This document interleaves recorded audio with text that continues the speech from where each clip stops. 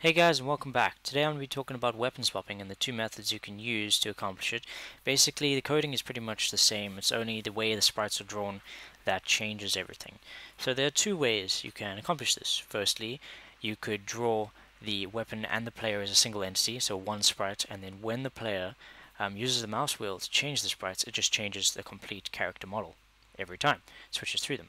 And then there's method 2, where you have a single player entity and a single weapon entity, two entities, one drawn on top of the other, and then the weapon sprite just follows the player sprite around. They both have pros and cons. For example, the first one, you'd have to redraw every single player sprite with every single gun. That could be pretty laborious, a lot of sprites to be drawn.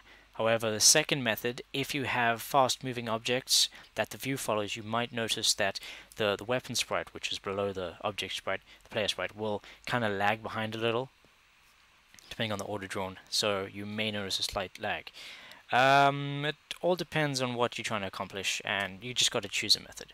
So I'm going to go over both methods. First, we're going to start with the single-player entity, and then after which we'll go to the two entities, one drawn on top of the other. So let's go right into this here. So firstly, I have the HUDs. This is the HUD. It's going to show us what weapon we currently have. Yeah, I've got some little, little guns there. It looks really cool. That'll tell the player what they are using currently. And then method 1. See, method 1, I have 4 separate player sprites, each having, see, they each got a different weapon. In this case, we have a shotgun, then we've got an auto rifle and an SMG, and lastly, dual pistols. Now basically what we're going to do is we're going to have a variable. We're going to assign it to 0 in the beginning, initialize it to 0, and then when the player scrolls the mouse up, that is going to increment to 1 and 2 and 3, etc. And if you scroll down, it's going to decrement. It's going to go down by 1. And basically we're going to tell the program to draw a sprite depending on the number of that variable. So let's jump right into it. Let's go to object player right over here. In create, basically right now I've just got the code that makes him look towards the mouse and do some basic movement. Okay, so let's make a variable here, and we're going to call it weapon, and we're going to set it to 0. And my plan is to have the dual pistols as 0, then it's going to go to the SMG, then the shotgun over there, that's going to be number 2, so it's 0, 1, 2, and then the AK-47 auto rifle here is going to be number 3. So in the create, there we've got weapon equals 0. So when we start off, he's going to have the dual pistols, and the HUD's going to show dual pistols, and that's going to be excellent. So now, what we're going to do in the step here, we need to tell it to set the sprite. So for example, we're going to have a switch, and we're going to switch it on weapon, and basically here we're going to say, well, if weapon is 0, do something, and then carry on doing all that. So when weapon is 0, then the sprite index, so the index of our player sprite is going to equal sprite player and then dual pistols. Okay, so we're going to copy this another 3 times. 1, 2, 3, make that 1, 2, 3. I'm starting at 0 because later on I want to add arrays to this. It's going to be a completely different tutorial, and arrays start at 0, so it'll be a lot less work. The second one was SMG, then we had shotgun, and lastly, I think it was auto rifle. There we go. Okay. Now we're going to do the mouse wheel up and mouse wheel down code. Mouse wheel up, mouse wheel down. So we want it to cycle. If the player scrolls up and it gets to 3, which is the last image, we want it to go back to 0 and then continue in a big cycle. It's going to be the same when the mouse wheel is scrolling in the opposite direction. So we want to make sure that that happens, and we never get to a weapon. The weapon variable never gets to like 4. It'll never get to the value 4. It'll either be 0, 1, 2, or 3. So here we go. So this is the mouse wheel up, and basically we're going to say here, if weapon is less than 3, then we can increment it because there's more than enough space. Else, so if it is 3, then we're going to say, well, weapons equal to 0, back to number 0, see? And the wheel down is going to be pretty much the same code, only the difference here is going to be greater than 0. As long as it's greater than 0, we can go down. Otherwise, it's going to be equal to 3. See? Pretty simple. Okay, so we've got the create, we've got the changing, the way to change that variable. We've got this to set the sprite index depending on the weapon. And then now we just need a draw. And here we're just going to say draw self, because that'll have all the sprite index, image angle, all that stuff that it needs are all in there. And then lastly, object HUD. I'm just going to set this as a draw GUI, and then this is going to have similar code to the step over here. Basically, we want this to check out object player.weapon, and then set its sprite index to, instead of sprite player, it's going to be HUD. Change this all to HUD. There we go.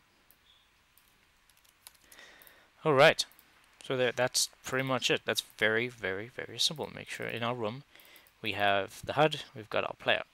So when you scroll up, the entire sprite index will change to one of these four. And if you notice over here, for example, I've got a little green cross. That's just to make sure where the origin is of the circle, not of the entire sprite. So if we look at that, there's the origin. But because each one of these have a different length and width, we want the origin to be exactly the same on all of them. Notice that. Okay, so let's test this out.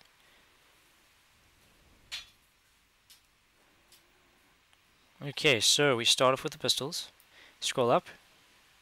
There we go. Goes to the next thing, SMG. Scroll up again, shotgun, again, AK. And now it should go back to pistols. There we go. See? Scrolling. If you scroll down, pistols goes down to AK, which goes down to... Oh, what? Something's wrong. Let's go back to player here. Scroll wheel down. Weapon is greater than 3.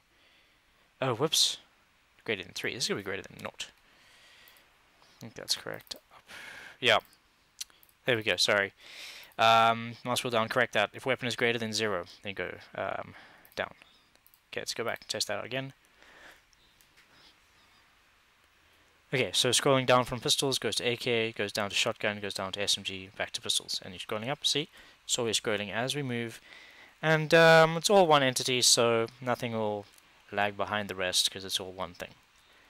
So that is method number 1. Now method number 2 is a little bit more complicated, but it could be a little bit more rewarding if you don't have a lot of stuff flying around really fast. So let's close method 1, let's open method 2.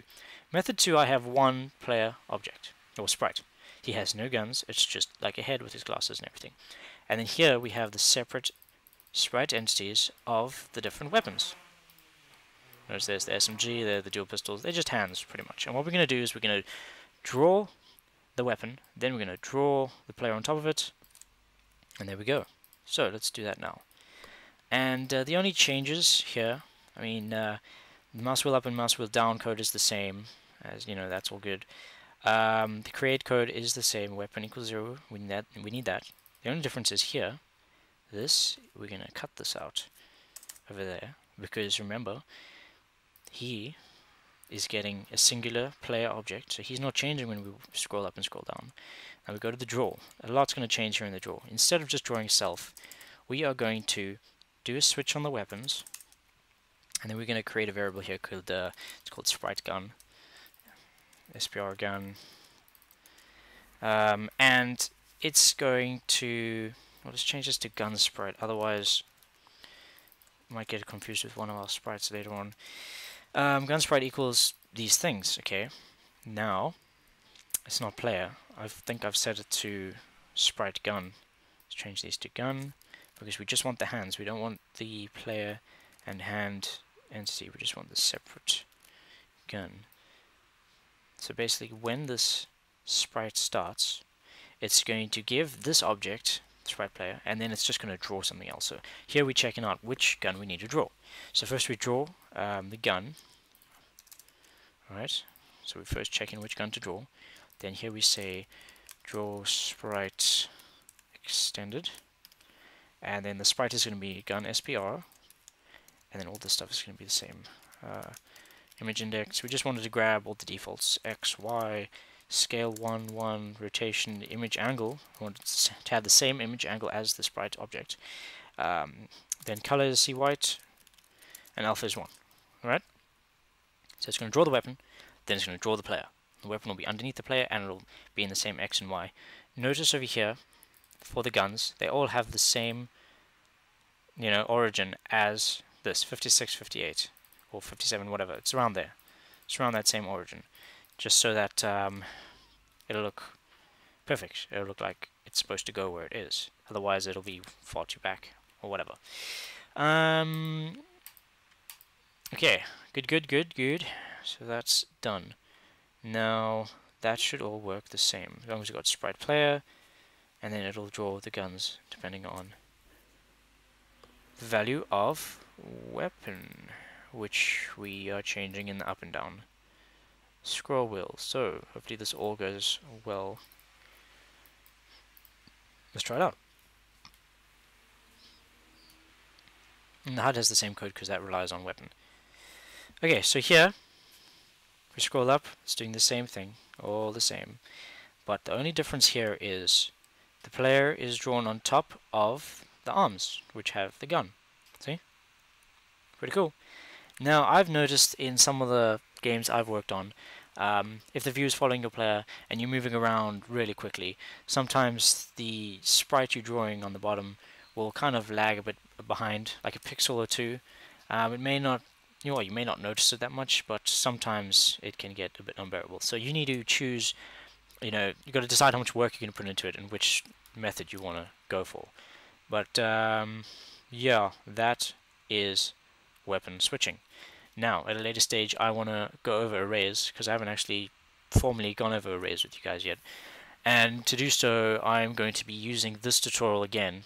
And we can use an array, which is like a list, to store a whole lot of information upon, of each weapon, like the name, the ammo, the max ammo, the reload speed, the weapon speed, all that stuff. And then we're going to use it to switch through that array as we switch the gun. And then, it's going to shoot bullets and stuff depending on what the array says.